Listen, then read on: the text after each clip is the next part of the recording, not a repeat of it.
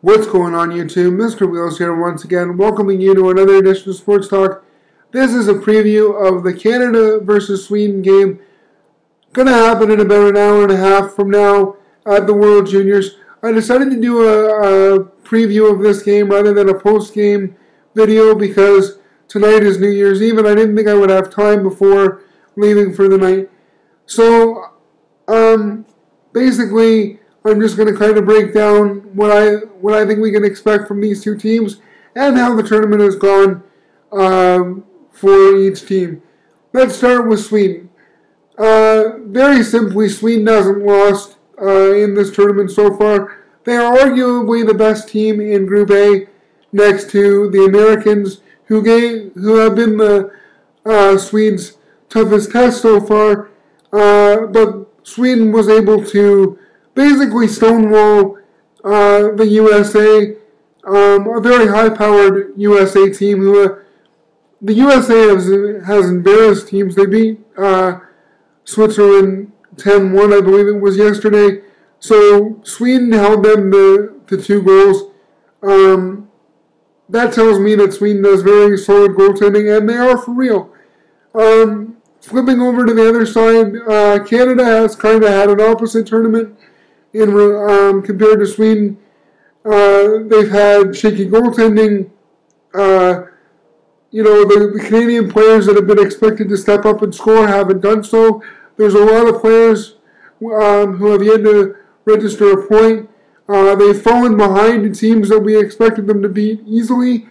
The one thing I will say about the Canadians, and maybe the silver lining, is that the Canadians have done a good job of rallying from 1 and 2 goal deficits and coming back and showing some poise and some clutch play later in the game. Another silver lining to this is that this game, even though it's between 2 of the better teams in the tournament, really doesn't mean anything. Canada will most likely finish 3rd. They can finish no better than 2nd. If Sweden wins the game against Canada, they will finish 1st because they would be unbeaten. The USA will play Denmark later today, and if they win, if the US wins, which we can expect them to, they've still got that 1 loss versus Sweden, so you can expect them to finish 2nd. Now, I want to talk a little bit about what each team will have to do to win. And for Sweden, they just got to do more of what they've been doing. They haven't had trouble scoring. They've had solid goaltending. And Swedish hockey is, one of the main things about Swedish hockey is to control the play, puck possession, cycle the puck, all that sort of thing.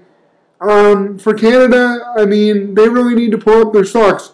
Their good players need to score. The only player that's really played up to expectations has been Dylan Strome. Guys like Mitch Marner, Jake Virtanen, Lawson Krause, Hayden Fleury, Braden Point, all of those guys need to step it up and get on the score sheet. And their Canadian goaltending, Mackenzie Blackwood has to prove that he is the right pick for a number 1 goaltender because the matchups don't get any easier from this point on. So that's pretty much all I have to say. What you can expect from me is if Canada loses this game in dramatic fashion, if something happens, I might do a post-game review of this game. Otherwise, I will quickly recap it in my quarterfinal preview video that you can expect in the next couple days. So my social media links will be in the description down below to Facebook and Twitter. Subscribe if you haven't already, and be sure to give this video a like if you're watching it on YouTube. So I will that's all I have for right now, and I'll see you next time.